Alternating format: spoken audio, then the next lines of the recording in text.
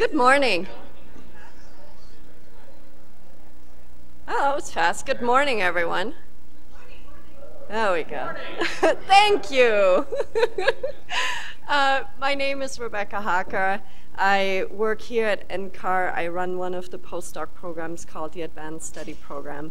And on behalf of the entire organizing committee, I'm so pleased to welcome all of you and here for this workshop. And I would love to see show of hands who actually flew in or traveled in for this event. Welcome to Boulder.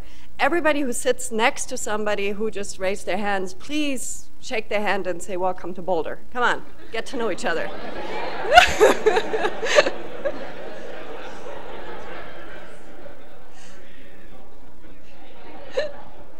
Very nice. Thank you. So we are very excited to host this workshop for you. It's the first one of this kind that we have organized here at NCAR for you. And this could not have been possible without this large organizing committee that is listed here. And before I do anything else, I would really like to acknowledge everyone who helped organize this. So could you please stand up or wave if you were on the organizing committee? There we have, no, come on, get up.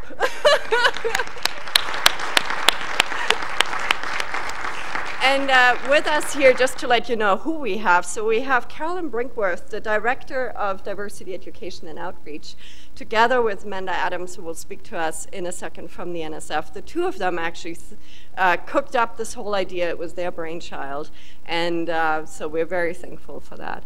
We also have Marissa Miller, who works with, who's hiding back there, who is Carolyn's assistant and was so helpful. Melanie Russ, many of you, especially those of you who traveled, were involved with her for the logistics. Paula Fisher is the administrator of the ASP program and helped a lot organizing this. And who am I forgetting? Jen Kay is with us here. She's at CU Boulder and will speak to you in a second as well.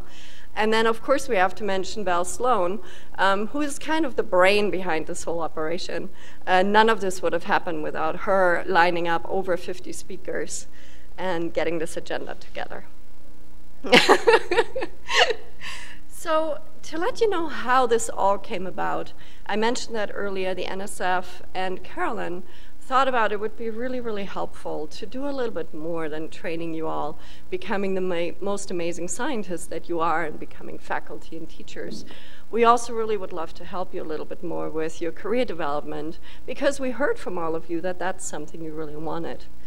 And so when we designed this workshop, we went about it as we are scientists in collecting data first. And so we sent out surveys, and we would really love to acknowledge all of you who answered the surveys and gave us a lot of input in what you would love to see if we hosted this workshop. So one of the survey questions you all got was which areas of your professional development are the most difficult to manage? And I want to thank you for being so incredibly honest and really giving us your insights into what you need. And one of the things you mentioned, and it's not a huge surprise, was how do I get a faculty position? Everything from networking and interviewing to salary and lab space negotiations was high on your list. Other things was how do I even get started on writing grant proposals? Or how do I become a mentor? How do I collaborate with my colleagues more? This one came up over and over, and when I speak individually to all of you, I hear this quite a bit. How do I get any work done as a postdoc if I'm already supposed to find a job, right? Because flying to interviews and doing all of that. This one came up as well. How do I navigate actually planning my future and my career if I'm in a dual career couple? And work-life balance is probably the most mentioned word in all of the surveys. So you're all incredibly overworked, I hear that. And so I thank you for being here for 3 days because I think you all have anxiety attacks internally because you're not working on your research today. So thank you for taking that time and being here anyway. We also ask you what kind of training or mentoring would you say is most helpful? What should we do if we organized this workshop? And again, the top hit was learning how to navigate the academic world. And then others said, how do I get out of this? how do I actually transition out of academia? And so it is one of my goals is that we make it okay to talk about not wanting to stay or go into academia. You will see that we organize speakers for you who work in research, who work in the private industry, and we want to have honest conversations about that as well. In the terms of what type of training you wanted, you ask for actual hands-on training. So less lectures and more stuff that we get to do with actual examples. This one was a big one. How do I let go of perfectionism? And so we can certainly have a conversation about that. And I love the last point, knowing that I'm not alone dealing with all of this. So many of you mentioned, can we just have a conversation? And can we see what other people are doing? So that was one thing we did. We surveyed all of you. We actually also surveyed former postdocs, people who now just made the transition into the workforce. And we asked them, what type of training would you have liked to have back in the day? And so all of that fed into how we organized the agenda. We also did a little bit of digging into data, and this is just one graphic to represent that. But we looked into where are people going nowadays. And this is just data from the program I run. But we looked at it for all disciplines. And so if you look at the agenda that you have in your handout that Melanie gave you when you just arrived, can you take it out? I feel like back when I'm teaching. Take out worksheet 1. Good. So you will see what we try to do based on all of your feedback is to really build an agenda around what you want. So you will always see that in the top categories that you mentioned around proposal writing, publishing, getting a job, mentoring students, diversity, and then interviewing for jobs, those are addressed by panels of experts, followed by breakout groups. So you will see there's a certain rhythm in the agenda. We'll always have first a conversation, all of us together, and then we have breakout groups where we actually do hands-on work. Does that make sense? And as we go into the breakouts, each time one of us from the organizing committee will explain how we are breaking out. So there's a system to the whole thing. It's all socially engineered, how you will work in groups together. Okay? That sound good? Okay. And one thing that we're also trying to do in the next 2.5 days is show you, by modeling it to you, techniques that you might want to use one day in your classrooms, in your lecture halls, or if you lead teams. So forgive us when we make you do kind of goofy stuff, because you might think that's a bit weird for me, but you actually might one day remember it and then use it in your own classroom. So if you're ready, I want to try out one little game on all of you. You ready? This is the interactive part of my talk. Any workshop, any summer program, anything I run, I usually believe that it's good if we have a couple of ground rules or common values, how we want to treat each other for the next couple of days. And I will propose 3 values or ground rules to all of you. And then after each one that I propose, we will vote thumbs up or down if we can live with it, okay? The first one that I would like to propose is to be kind. And what I mean with that is to be kind to yourself. This is 3 days. Some of you already pointed out to me that the agenda is pretty packed.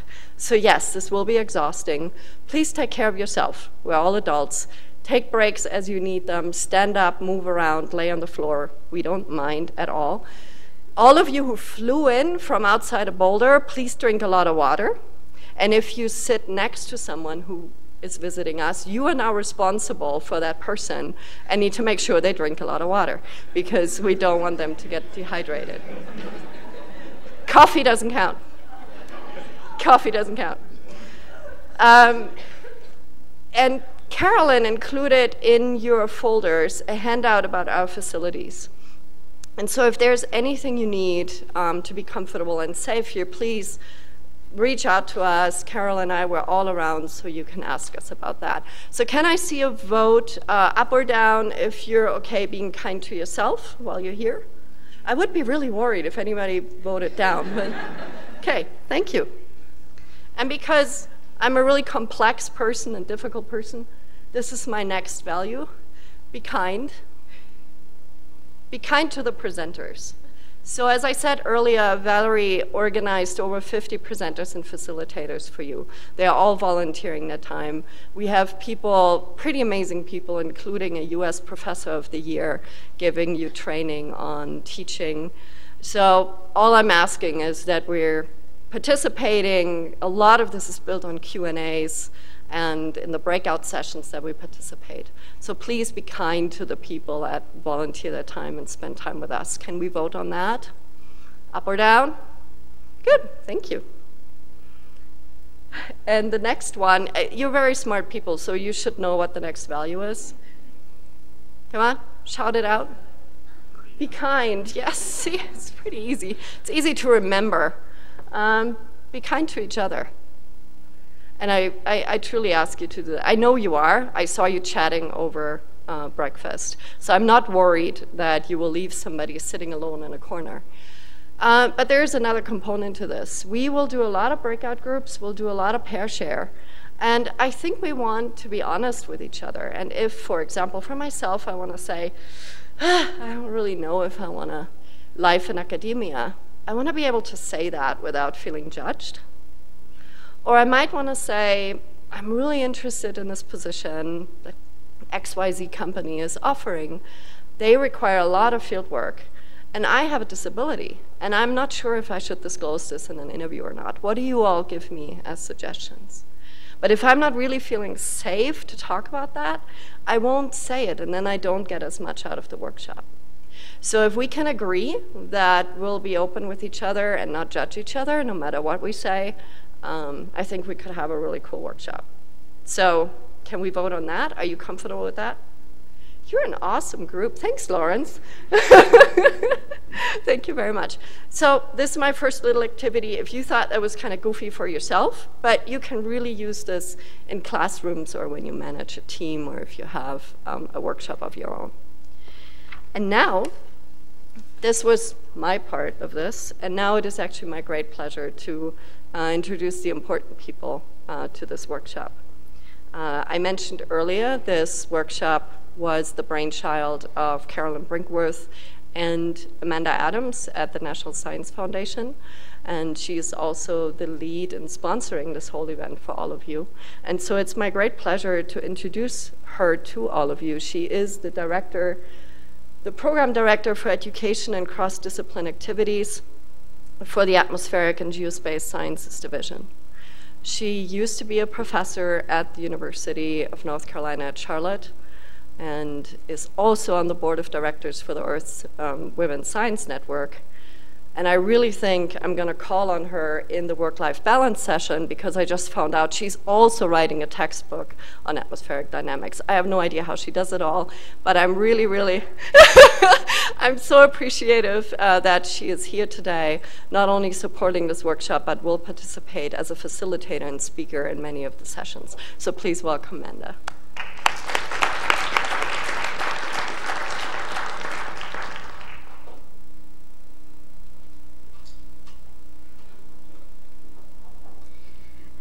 Good morning. It's nice to see all of you. It's especially nice to see a lot of you that are have been funded on PRFs because the AGS PRFs is one of the programs that I have management responsibilities on, and I mostly make people unhappy by declining them. So it's really nice to be in a room of people that we've made happy by funding them. And at NSF, we actually take postdocs very seriously. A couple years ago, due to the America Competes Act, we began requiring that all proposals that have a postdoc in the budget have to include a postdoc mentoring plan. And this has been an adjustment for the scientific community. We get a lot of questions on what actually goes in a postdoc mentoring plan. And it's something that we look at in all of those proposals. It's something that we run panels. We ask the panelists specifically, can you comment on that postdoc mentoring plan and what you think about it? So it's something that at the foundation we take very seriously, and not just that we're funding postdocs, but that we're helping aid in their development in any way that we can. And thinking about coming to this workshop, it reminded me of a story from when I was a postdoc. And I did my postdoc in Canada. And one time when I was coming back from the US, there was an issue with my work permit. And I ended up spending 3 hours in the immigration office at the airport. They were threatening to put me back on a plane to the US. And I remember at one point, the immigration officer actually said to me, you know, you can't just do 1-year postdocs forever. And I remember having this like crisis of thinking, oh my gosh, even the immigration officers in Canada are concerned about my career trajectory. And so I bring that because I think as a postdoc, people a lot of times want to talk about, oh, it's the best time of your life, but I actually found, I loved my postdoc, but it's also a time of a lot of anxiety because you're always being asked what's next, and you're trying to figure out what's next, and even if you know what's next, you don't know how to get to where's next. And so there's a lot of uncertainty trying to figure out what I want to do, where I want to go, do I have the skills to go there? And one thing I've also discovered the more I talk to people who are further along their career than me, everyone always tells me, well, I didn't really take a normal path, which has just convinced me that there is no normal path and everyone kind of finds their own way.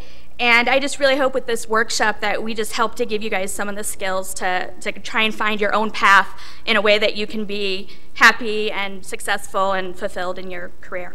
So, thank you.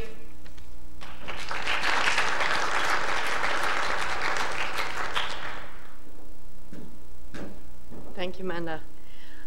And our next speaker to give some welcome and remarks is Jen Kay. I mentioned earlier she was on our organizing committee. She just made the transition that a lot of you are looking for from a postdoc into a faculty position. She is here at CU Boulder. And the first time I met her was actually over email, and she sent me a link of her observing polar bears. And I thought, oh my God, she has the coolest job in the world, and I absolutely want to meet her. So very selfishly, we asked her to give a couple of welcoming remarks to all of you. Please welcome Jen Kay.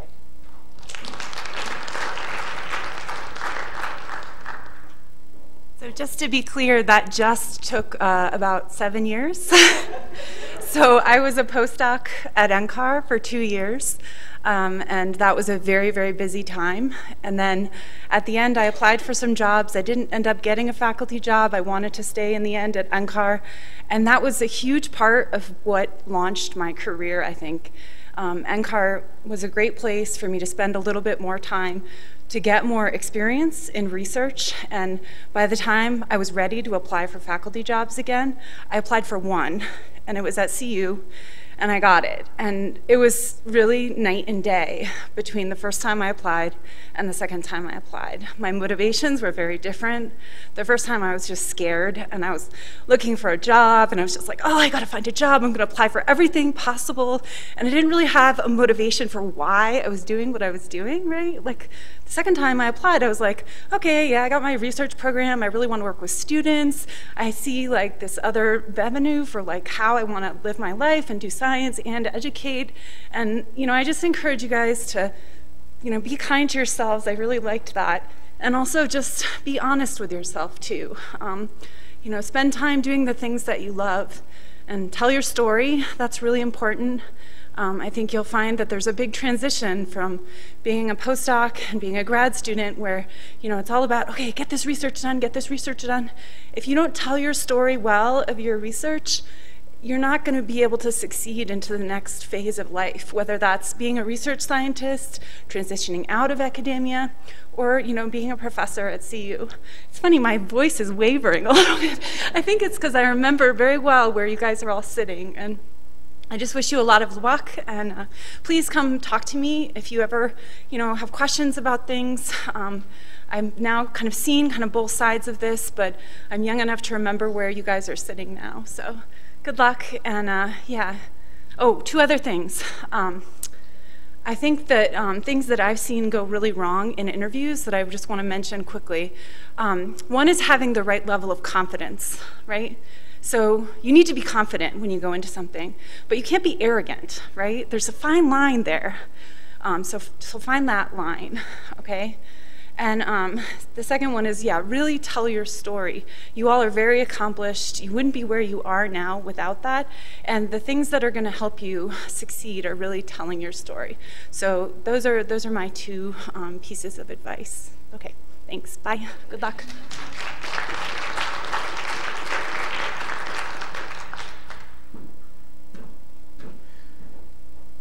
Thank you, Jen, and thanks for the clarification on the just. So I didn't know the just was 7 years, but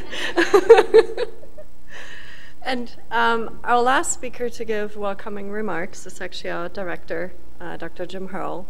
He's been the NCAR director since 2013. Before that, he was the director of a couple of different groups and divisions here at NCAR, including Nestle and the CGD, and he can talk about that a little bit in detail. He's a great supporter of postdocs and postdoctoral training here at NCAR, and I think just a couple years ago he was a postdoc himself, and so maybe he can share his experiences of how he got this job as NCAR director, how that worked from postdoc to NCAR director in just a few years. So please welcome Dr. Jim Hurl.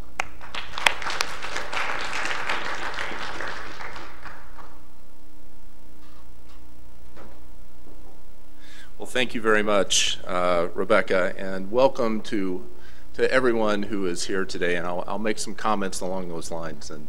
And you've already received some very nice introductions and very nice welcomes, and so I'll try to build on that a little bit. So as Rebecca said, my name is Jim Hurl, and I think in my case it's about a factor of 3.5 over what Jen said. I've been here about 25 years. I'll say a few words about that in a minute, but mostly it's my great pleasure to welcome all of you to Boulder, to the National Center for Atmospheric Research, and to our Center Green campus here. We're truly very excited, and I truly applaud the concept behind and all of the work that's gone on in preparing for this workshop. I think it's going to be critically important and very valuable to you.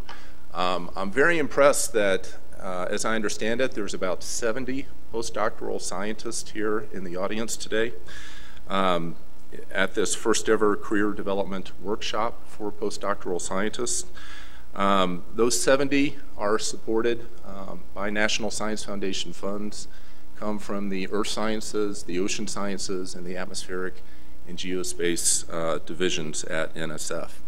And while I realize that some of you are local and some of you are indeed here at NCAR, others are not. You have traveled to come here. And as Rebecca was saying, all of you are taking time away from your research. You're taking time away from family and friends to be here. So thank you very, very much for making that decision to come. I'm very convinced that this is going to be a very useful and a productive workshop for you to attend. And I also think that NCAR is a very appropriate place to host this workshop. I'm not going to give my normal introductory spiel about NCAR and all of the work that we do here. I will just say that if you're not familiar, NCAR was established in 1960. It is NSF's largest and oldest federally funded research and development center, or FFRDC. And back in 1960, as well as today, we have a mission to not only do great research, to lead the community in terms of research and innovation, but also to serve the community through major observing and community modeling facilities, as well as computational facilities, data analysis, data storage, and the like. Our program is guided by a strategic plan, and since Rebecca reminded us to be kind to one another, I'm not going to ask you to look at that strategic plan. Although I will say it's a pretty easy read, and if you want to, it's on the main webpage of NCAR. I'd encourage you to take a look. But what I wanted to say about that plan is that you will see in that plan we have a number of what we call imperatives, things we think are foundational to the center, things that we must do. And one of those is devoted to a description of our efforts in educating and in training a talented and a diverse group of students and early career professionals. And that includes a firm pledge and a commitment for a strong postdoctoral research program at NCAR. So for that reason, it's wonderful to be able to host this workshop. Currently at NCAR, across all of our labs and programs, we have about 40 postdoctoral scientists.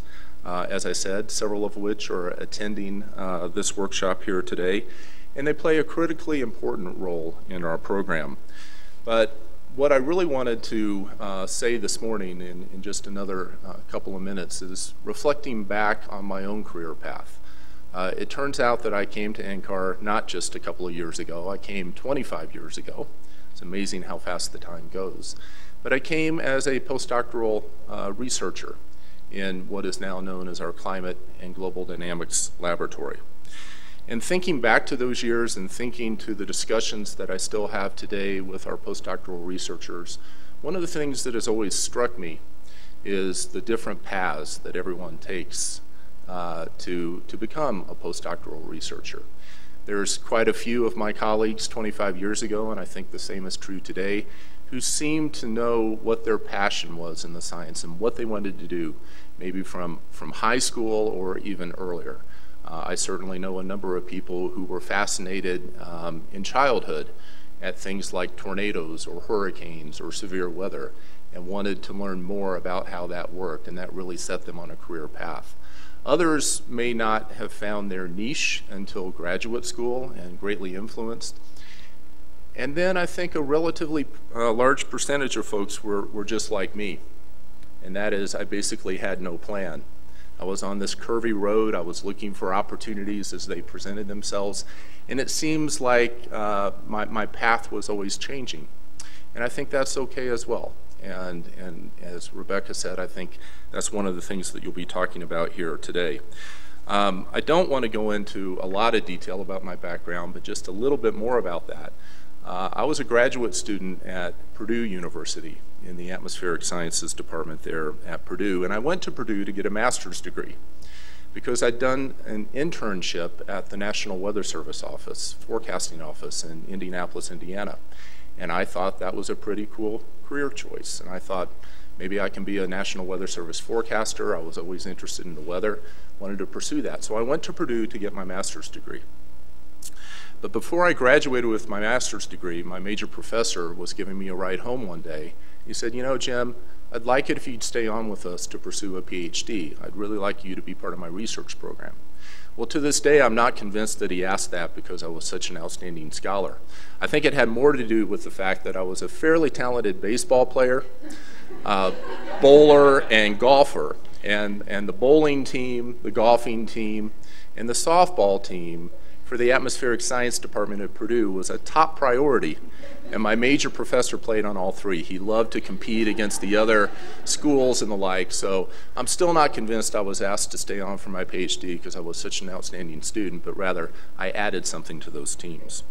But regardless, what it did in my mind was then change my focus. Well, maybe I don't want to end up being a weather forecaster, although still a big part of me wonders what that career option would have been like. But I started to think more about my training as a PhD student at Purdue. And then I was going back to where I went as an undergraduate student, and that was a smaller university. And I thought, you know, I don't know about this whole research field. I really like being around students. I like the academic atmosphere.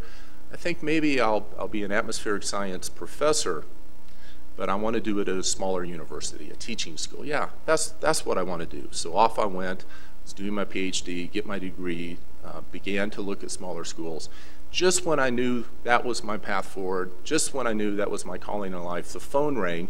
I still remember, back in those days, I was drafting my own figures for my thesis, and I was sitting in my lab doing that, and the phone rang, and it was NCAR.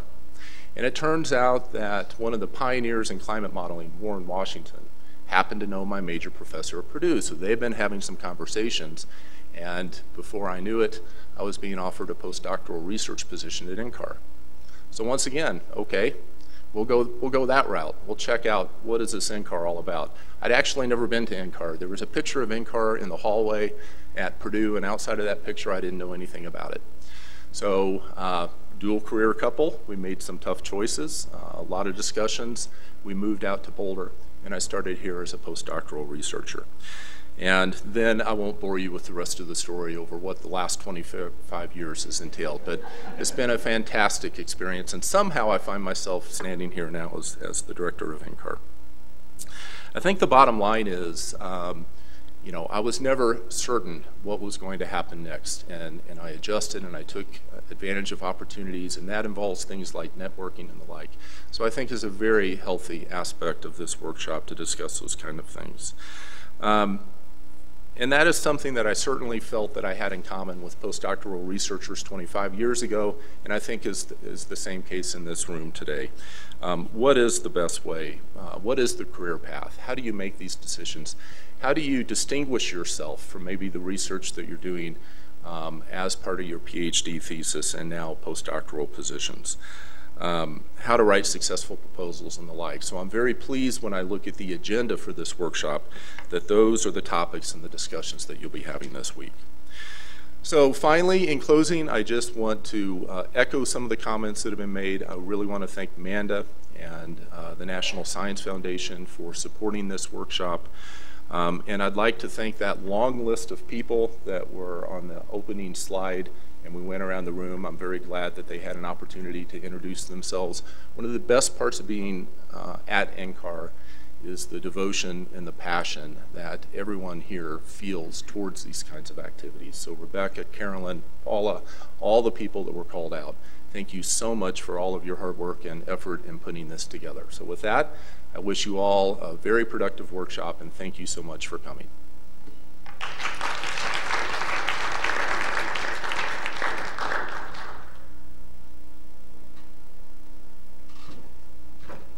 Thank you, Jim.